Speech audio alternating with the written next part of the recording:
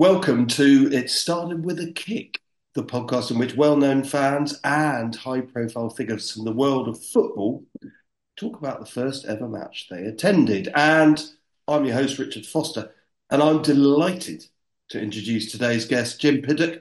And it's not just because he's a Palace fan. He's got quite a pedigree.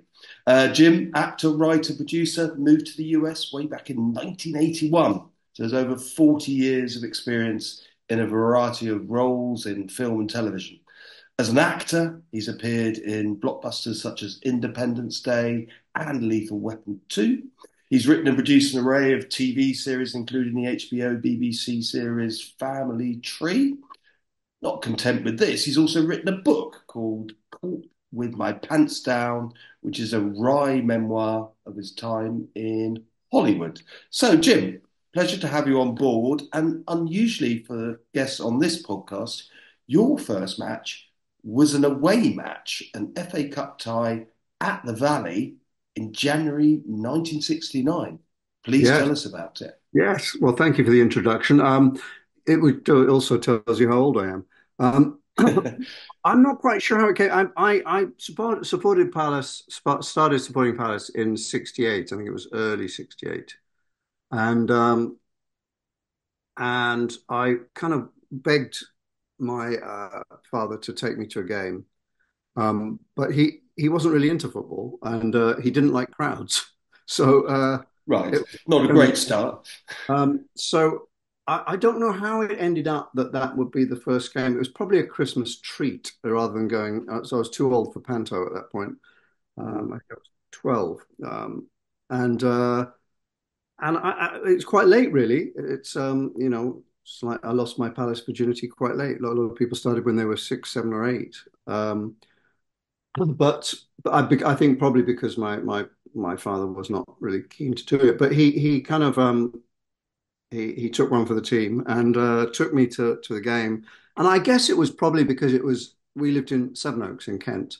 It was probably marginally easier to get there, or he knew that area better than going the other way.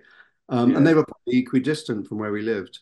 So I had a choice really of Palace, Millwall, or Charlton, and I'd already chosen Palace. To be honest with you, I can't tell you exactly why that was the first game, but I was thrilled to go, and it was in fact the only match I ever went to with my father. Um, and he was fine. He had a okay time. We stood at one end, I think against one of those, what are they called? Not stanchions, those barrier things. And Price barriers, yeah. yeah, and he found a guy who was around his age who was quite, chatty, and they just chatted through the game, and I watched the game. So it Right. was all kind of very civilized, and I don't remember it being super crowded at that end. I mean, that ground was at that time had a capacity of 75,000, which is Yeah, extraordinary. vast. Yeah. It was one of the biggest grounds in England. It had that one main stand with the Wrigley thing that was quite sort of well known. Then it had a sort of smaller stand at one end, which I think was where most of the Charlton sort of massive at the went. And then there was an open end, which is where we were. Yeah. I don't know if that was all the away fans. I can't remember. Probably was. And then there's the other side of the pitch, a whole one side was this all standing, but it was absolutely mammoth. I mean, it Yeah. was a Colosseum. So I think there was plenty of room because I'm sure the crowd was probably, I don't know what the crowd was. It's probably in the Uh, 20 I have something. looked it up. It was 32,324, so about half full, let's say. Wow. I mean, that's pretty good for two teams that were in then Division Yeah, Two, which was yeah, Championship then. exactly. Yeah, That's a pretty damn good crowd yeah. for that game. And yeah, Palace were wearing their unusual. Well, it wasn't that unusual. Their away kit was blue shirts with a white trim, Mhm. and I think they used to wear red shorts or maybe white shorts. In that game, it was white shorts. I'm pretty sure. Yeah. Um, so they weren't wearing their normal kit, which I guess they thought. I'm sure, but Charlton weren't either. I don't think because they were wearing white. Yeah, I don't quite understand that because I looked into it and I sent you a picture earlier of the game, and Charlton, for some unknown reason, are wearing white shirts when their kit was always red, and Yeah, still red with white is, shorts. Yeah. white shorts. So they seem to be wearing white with dark shorts. We're wearing what you said was blue. Obviously, it's a black and white picture, so I couldn't tell. But I think it Yeah. was blue with white. I mean, just doesn't make. I mean, I know people change their kits just for the whim now, so that they can sell more nowadays. But I'm not sure Charlton did that back in 1969. No, I I don't need know. to get someone from Charlton to explain what was going on there. FA Cup. I mean, the other thing to bear in mind is that games were came really thick and fast. I mean, Mm. it's quite possible that both teams had played. I, I could. I haven't got that in front of me. Um, 2 days before, so they Yeah. probably had no kit. The kit was being washed probably. Well, there is that, yeah. And they were I very mean, slow in those days with washing machines. because interestingly, that my next two games were that season on April the 4th, which was home to Middlesbrough. That was my first Mm. home game that I went with a school friend, and that was 0-0 as well. My first two games were 0-0. But I Yeah. was thrilled because we were in the front row of what the Arthur Waite was then just open standing. And there was a Hmm. picture in Shoot magazine of some player leaning against a goalpost. I think it was actually a Middlesbrough player. And Right. me and my friend were in the. You could see us in the background, so I was thrilled. Oh, really? I made it into Shoot magazine on my second game, but that we, Yeah. we drew 0-0. But then, bizarrely, we played the day after another Division Two game against Portsmouth that I went to as Right. well. Okay. We won 3-1. So they literally, I think that must have been Good Friday, and then they played on the Saturday Yeah. as well. It would have been an Easter thing, probably, Yeah, wouldn't it? And they used to over Christmas. They used to play on Boxing Day and then the next day as well. It exactly. was Well, just a I'm guessing brutal fixture list. that's probably what happened before that cup game on the 4th of January, Mm. that they'd had games, either on New Year's Day or maybe the day after, and they the kit was still wet. Um, Yeah. but I think, interestingly, after that game, we only lost one game for the rest of the season. Yeah. Uh, I'm looking at I've got my little cheat sheet. Yeah, the 4th of January. Then we lost the replay, the cup replay, 2-0. 2-0 at home. And then after that in the league, we went on an absolute tear and we lost one game in 6, 12, 15, in about 20 games. Yeah, We lost strong, one game. strong end, and we will come on to this because at the end of that season, Palace did reach the top flight for the Yeah. first time in their history. But I want to whiz back on to the Valley, as you said, that vast side terracing. I went there when it was still around, and obviously it's completely different now. But it was just extraordinary, the expanse, and I don't know how many people they could fit in there. Probably about 35,000, but I would think, yeah, on that one side. it's quite. I think it must have been the biggest, certainly. I mean, in London, if not beyond, the biggest area because it was all standing. It was just terracing, Yeah, yeah. so you could fit a lot of people in there. Not that necessarily Charlton would fill them. Sorry, Charlton fans, I didn't really mean that.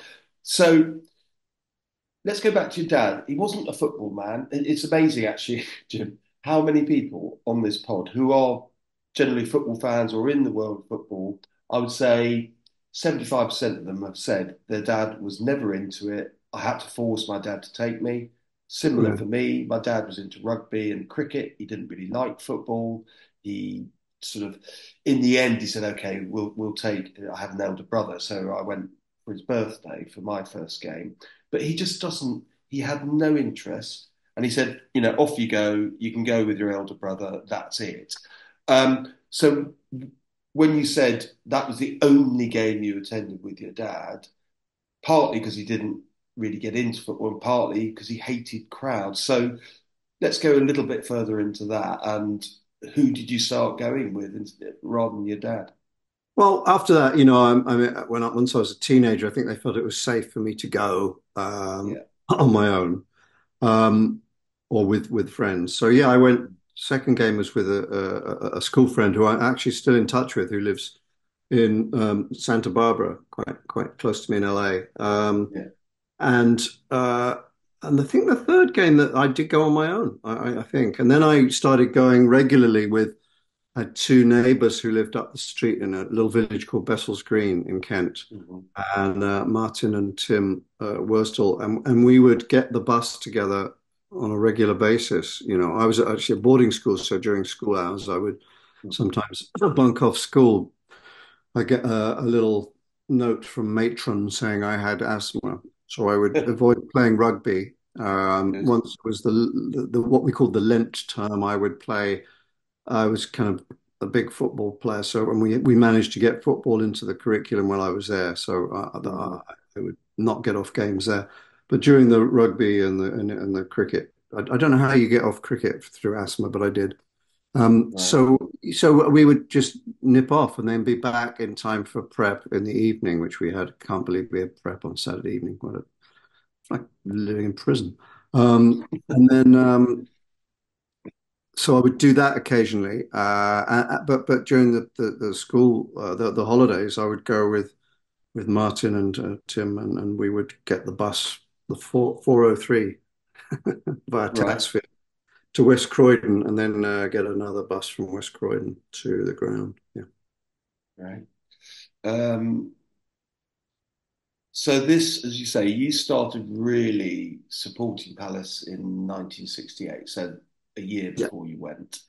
Um, and did the that was the start of the relationship, and this relationship, let's face it, has been going on for 50 odd years now. So Yeah. was it an immediate thing where you just went, yeah, I'm into this, I'm buying into this is me for life? Was there any wavering, thinking, ooh, you say you had a choice, Charlton, Millwall, Palace, or you could have gone for No, one of the big no, there clubs, wasn't once I'd chosen Palace, but there was some wavering before. I fell in love with football. I didn't really like football till I was 10 years old. And Right. then the 1966 World Cup came, and Mm-hmm. it was in the summer holidays. I didn't have an awful lot going on, so I watched that first game, which was against Uruguay. My first game obviously to be 0-0. England against Yeah. Uruguay, that World Cup, I believe it was 0-0. And then I Yeah. became hooked on football. So, and England won the World Cup. So by the end of that World Cup, I was absolutely fanatical. And Mm-hmm. because I loved Bobby Charlton, I thought he was just an idol. Mm-hmm. Um, Even though there were the three West Ham players there, Yeah. I kind of tentatively supported Manchester United for about a year, but sort of loosely at a Yeah. distance. So I never went to see them, and then I was like, seems silly. I should support a team that I'm near. Yeah. And so, what's the nearest club to me? I was quite sort of ruthless about that, and it was those three. And Mm. I loved the name Crystal Palace. It sounded sort of exotic, Yeah. and and I liked the kit. And once I had made that choice, I have a diary somewhere that I used to write, and it had uh, in that year of 68, I think it was January 68, it said, decided to support Crystal Palace today. And honestly, once I'd made that decision, it was all in. I was literally all in. I would Yeah. cut out the reports. I was voracious. I was obsessive about it.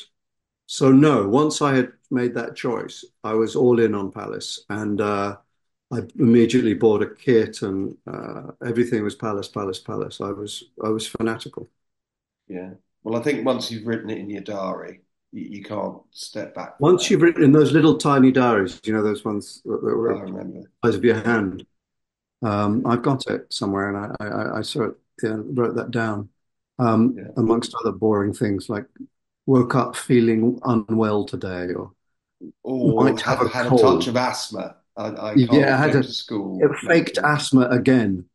Make them convinced ultimately. Yeah, I mean, I don't know why. It's pretty absolute rubbish.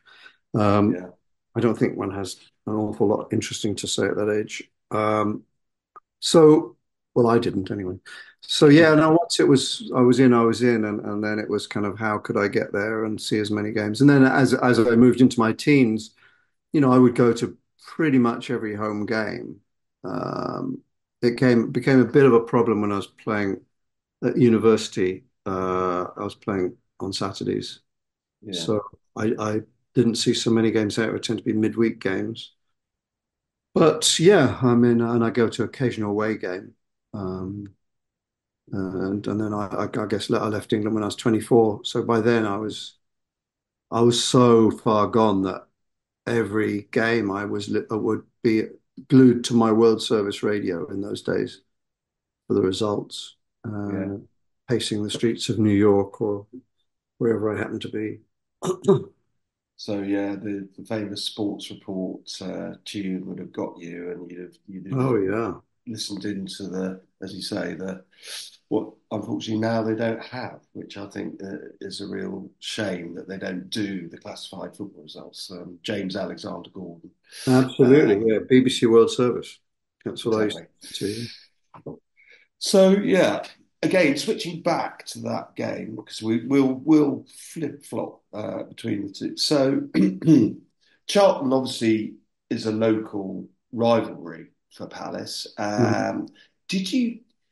Did you sort of pick up any sense, any atmosphere of, oh, these are actually not that keen on each other, or being quite young, did it all wash over you? I think back then it probably wasn't as bitter as it can be in the latter No, it days. certainly Obviously, wasn't. It certainly uh, wasn't. And because our experience, I mean, the guy we were talking to, or my father was talking to, was a Charlton fan. right, So and it was all very, very civilized. And I don't think there was that kind of rivalry in the same way. I think with Millwall, it was different. I mean, Millwall, mm, that was really walking into the Lions Den when you went there, and that was mm, unpleasant. And I got some really bad memories of games which were ugly amongst the mm, supporters. But Charlton, I never felt that, and I always had a slight soft spot for Charlton. Um, I don't know why. I always thought they were quite a decent club, and then I think it got a bit sour when we shared a ground for a while, yeah, and somehow the rivalry became more intense. And then obviously the Brighton thing took over, which again, I'm in a minority. I don't like Brighton particularly, but I admire them. I don't. I still don't feel that like they're our main rivals. I feel Millwall you know, well, I had this conversation the other day, like a group of us in our 50s and 60s, what club do you really hate? And mhm, it was funny. It was all different. For Dean okay, Williams, it was a lifelong Palace fan. It was Spurs. For Steve Browett, it was Chelsea. For me, it was yeah, Mill. We all had different, but very few people, and a couple said Brighton. yeah. Um, but I actually I never felt particularly strongly one way or another about Brighton, and now I have nothing but admiration for the way they run the club, as I do for Brentford. I think Yeah. they're extremely well-run clubs, and I'm a little bit envious of the way Brighton have kicked on. Absolutely. Yeah.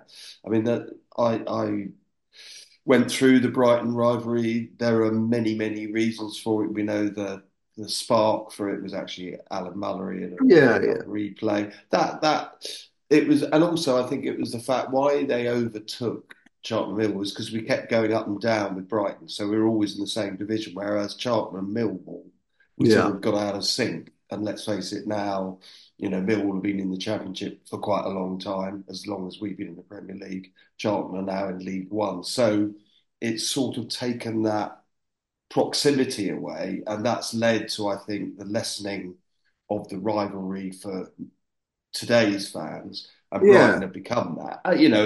As say, there are multiple reasons, and we're not here to go into the reason why Brighton, uh, for some people, are considered our main rivals. But I'm with you. I think it's a brilliantly run club.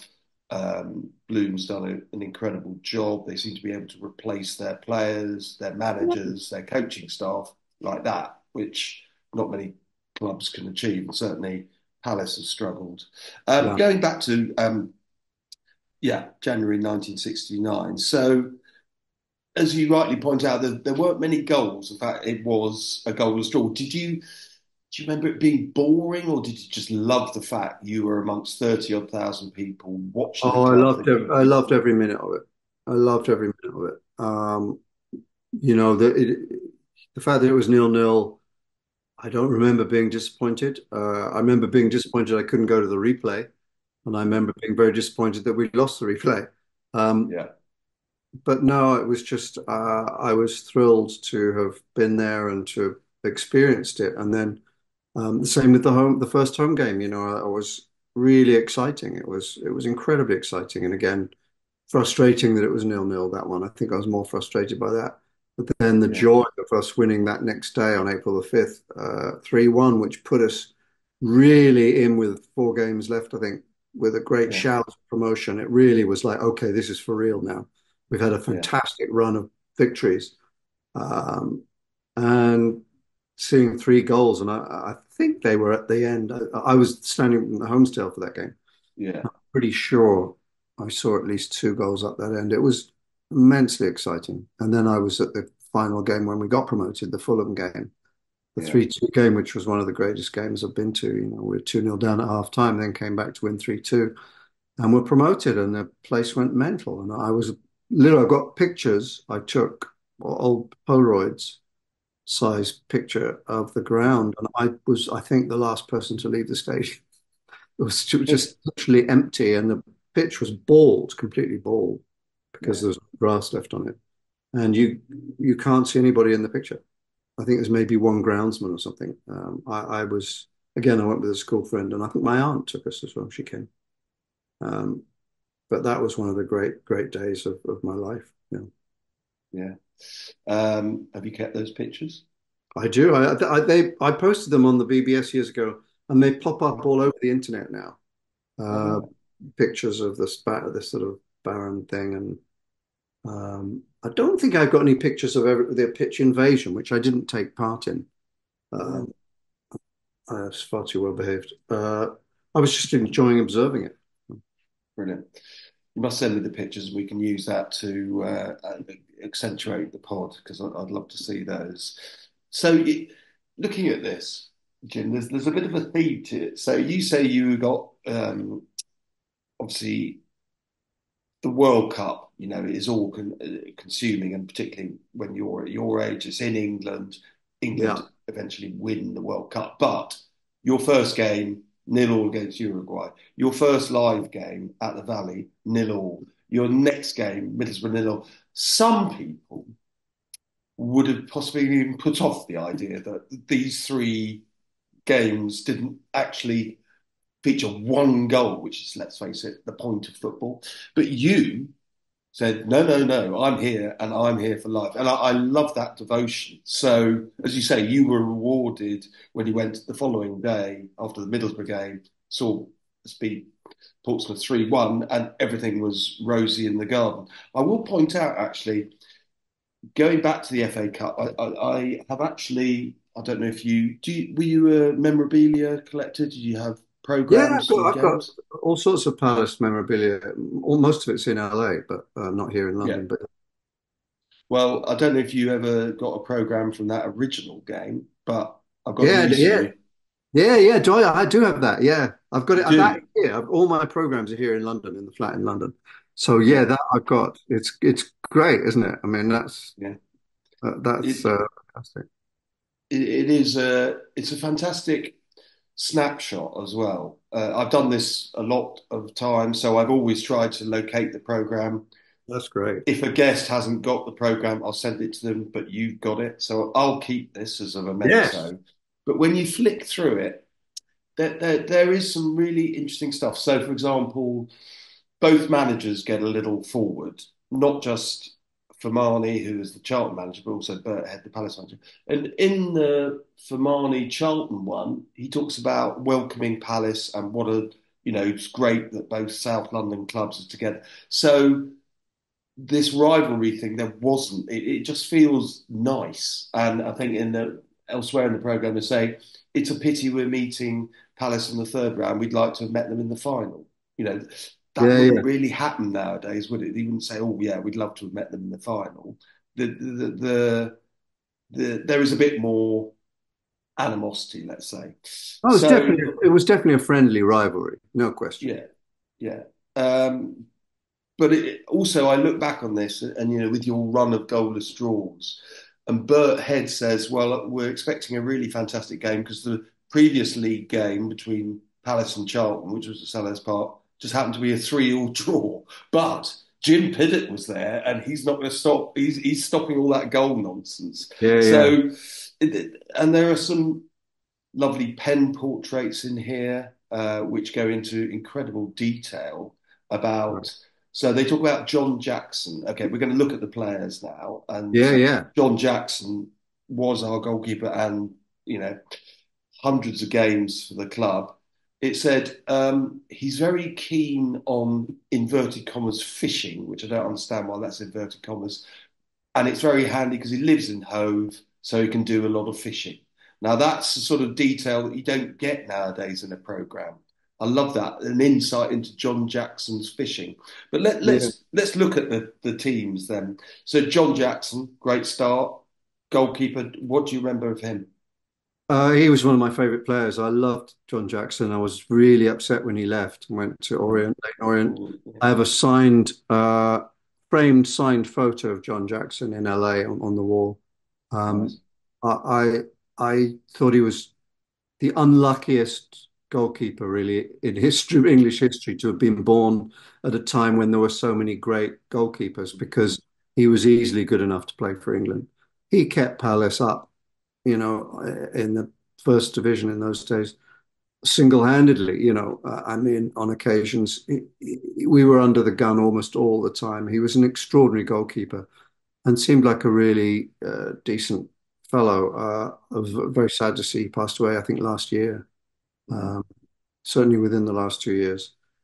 And I remember reading an article. He wasn't just into fishing. I mean, nowadays people would read into that. Oh, lives in Brighton, into fishing. Oh, you know, yeah. uh, it would be, but it was totally innocent. I know, Mm, but I remember him saying he suffered from post-match nerves, not pre-match nerves. He never got mm, nerves before a game, but he would be pacing his house in Brighton. He lived in Brighton, yeah. yeah. He pacing his house at 4 a.m. after a game because I guess Mm, the adrenaline was still going, and yeah. he couldn't let it go. He would go over the match in his head, so he suffered from post-match kind of nerves, not pre-match, which was really quite unusual. But then when I became an actor, I sort of understood that to a degree, although I suffered more from pre-performance nerves. But how I physically, when I've played a night game, playing football too, I can't get to sleep till 1 or 2 in the morning because your adrenaline is still pumping. So I understood that finally when I was an adult, but it was fascinating to me reading that when I was a kid, or a young teen. That's what he suffered from. But I loved Jacko, and I think he was again. I remember having a banner. I went to a Chelsea away game in the cup, I think it was, and I had made a banner Jackson for England that my friends and I took, and we were allowed to display it. I don't think it got confiscated. So, but all that team. I mean, I'm looking now at that team here. Where I've Mm. got Jackson in goal, and there was David Payne, who I really loved in midfield, who's still around, and you see at Palace quite a bit. Yeah, I see him in the main stand. He's still Yeah, going. Yeah. John Laughlin, who I believe is no longer with us. Roger Hoy, who then emigrated and became a religious minister, I think. Right. Uh, and I don't think he's with us anymore. John McCormick died Yeah. fairly recently. John McCormick was another, I thought we used to call him Craggy. He had this brilliant Scottish craggy face, and he was Mm. fantastic, stalwart for Palace. Then Mel Blythe, who was alongside him, who was quite glamorous. He was the sort of opposite. He was kind of blonde, long blonde hair and Quite glamorous. bouffant head, didn't he? Oh Yeah. yeah, he was kind of like a playboy looks. And sadly, again, I think he passed away recently. Yeah. Mark Lazarus was great little player, and I saw him. I went to an Orient game because I had nothing to do about 12 years ago, 11, 12 years Mhm. ago, and immediately recognized him outside the ground and Oh introduced wow. myself, and we had a long chat. He looked almost exactly the same, just older. Uh, Crikey. and there was Steve Kember, who again was, on balance, probably my favorite player. Steve Kember was Mm. the star of that team. He was, and then went to Chelsea. And then obviously has a huge history with Palace, came back. Cliff Jackson up front was very, very good forward and replaced really when we got promotion by Jerry Queen. Bobby Mm. Woodruff was an old stalwart who scored absolutely vital goals. The one I remember most was that season was we beat Derby County away, who Derby were top. Yeah, We beat Derby 1-0 away about 2 months after I went to that for my first game. It was in early March. And he right. scored the only goal, I believe. I believe it was Bobby Woodruff. And that was really the turning point. Once we'd beaten the top team 1-0 away, you knew Yeah, that we were on a run. Then the other two players were Colin Taylor, who's a very, very solid player, and Terry Long, who at that point was the longest serving Palace player, who'd been yeah. there for years and years and was replaced ultimately by Jim Cannon in terms of longevity. Mm. That was, and I don't know if Terry's still with us. It's possible, but I mean, it makes me sad to think, that all these heroes of mine, so many have gone. Yeah. And the World Cup to that 1966 World Cup team, Jeff Hurst is the only The survivor. only one. Yeah, yeah, That makes me very, very sad. They were all heroes. sure. Yeah, Terry Long, nominative determined, isn't there, as the longest serving? Well, I mean, you'd Yeah, I probably mean, say and he Jim played Cannon. in And a I lot of think it was positions. interesting that there was suddenly this Scottish influx, wasn't there? Yeah, So McCormick, Lachlan, I think Hoy, Taylor, they were Scott, and then we've had this long run of great Scottish players, as you say, Jim Cannon, yeah. or Dougie Freedman. It goes all the way through to Yogi MacArthur, Berra. who's only just retired. That they're. I don't know why, but I'm married to a Scot, so I'm quite pleased to say that there is this Scottish brethren. But there was something about having Scottish players at that time. It weirdly seemed almost exotic because there were so many. It's basically British homegrown players, but the Scots were a slightly different breed. You say, I love the fact that John McCormick's nickname is Craggy, which is a great Scottish. It just sums him up, doesn't it? And you immediately see John McCormick if you say, and I I think that it does help you understand the world a bit when you start following football and you get obsessed with it, like you and I have done. It opens up things, and I've said this before, and I've discussed this before with podcast. Geography, for example, your geography improves massively because at the Yeah. World Cup, you know where you look at the teams, you know what the flag looks like, you know the Yeah. national colours, and on it goes. And similarly, just in England, if you travel away, you find out actually where Barnsley is or where Grimsby is. So this is it's an education. I know some people will be going, "This guy is now totally bullshitting," but it is an education. It just Well, do happens to you need be. to know where Grimsby is the question. You Well, know? I've been there a couple of times and probably not, but it's in Cleethorpes, strangely, the ground. But I just think it does open up an opportunity. It when you're a youngster, also. Are you that keen on learning? Probably not, but you love learning about football. You love learning about all the teams. You love learning about all the players. And Yeah. that therefore opens up your brain and actually activates it. So, people say, oh, stop spending so much time obsessing about it. No, actually, I'm not going to do that. Strangely, I get more obsessed and more upset when we lose and more later when we win now in my 60s than I did when I was probably in my 20s. But, that's probably age doing its tricks.